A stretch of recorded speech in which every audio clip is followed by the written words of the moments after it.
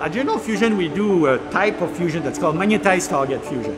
So the target is a magnetized plasma with a magnetic field in it. So the particles are trapped in it and it goes like this around the circle, never touch the wall. And then we want to compress it. The particular way we want to compress it at General Fusion is we want to spin a big sort of drum, and we spin the liquid metal like this. The centrifugal force jams the liquid against the wall, so it makes a big hole in the center. Then we fire the plasma generator with big capacitor, which are fast discharge battery that makes lots of electrical currents, a bit like a lightning strike. It makes the plasma. We shoot the plasma inside the tank, and then around the tank there will be some piston run by compressed gas that push on the liquid metal. The liquid metal will implode like this, washing the plasma, and in the middle at very high pressure the fusion will happen, because when you compress something it gets denser, it gets hotter, it gets more energy.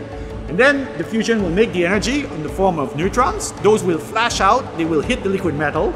The liquid metal will get hotter. You pump that into a heat exchanger, basically a kettle, make some steam, and then the steam spin a turbine that makes the electricity. So it's going to be like a steam engine, choo-choo, like the old 1800 technology, which have the advantage of being available and cheap.